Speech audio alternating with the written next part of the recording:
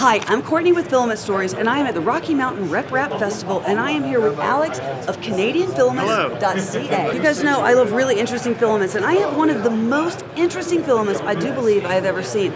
It's called Carbon Capture PETG. So what is it? Yeah, for sure. So we've teamed up with Carbon Upcycling Technologies, and we have a carbon capture facility in Calgary, Alberta, where we are currently pulling out carbon out of the air, compounding it into plastics, and then I'm extruding it into filament. So this spool of filament right here has as much carbon stored in it as a tree pulls out of the air per year. It is so heavily loaded with carbon that it actually starts getting the mechanical benefits of it. So it's a really, really strong and impact-resistant material. We've actually been using it to 3D print car parts and a whole bunch of other really cool stuff with it. Okay, but one thing that you also said, and it's black, it's really black. Yes. But typically when you add things to PLA or to PETG, you're at what percentage on average? Yeah, so normally, like if we're talking about like a master batch, we're usually only loading a master batch at like 1%, especially a black, 1 to 3%.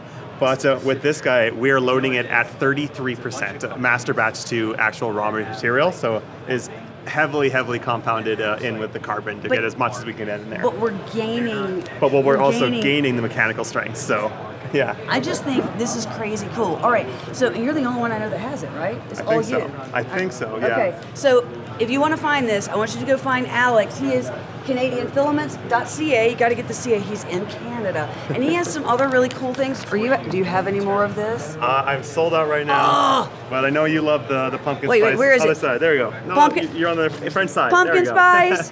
This stuff smells so good. My filament closet smelled wonderful for an entire month, and I left it open. Anyway, it's a bunch of really neat stuff. I can't wait to get back and print with bonus mechanical properties. Canadianfilaments.ca. Check it out.